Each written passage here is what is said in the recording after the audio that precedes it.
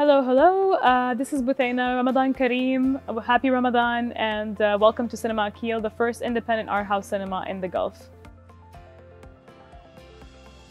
We started in 2014 at the Third Line Gallery, which was right across the street from where we are right now. And we started off as a very humble, nomadic cinema inside a gallery space with beanbags and chips, and showed a whole selection of independent art house classic films from Alfred Hitchcock to Satyajit Ray to a whole range of different films that we wanted to present to our audience. And till today we've had 65 pop-up programs. We've attracted over 40,000 people.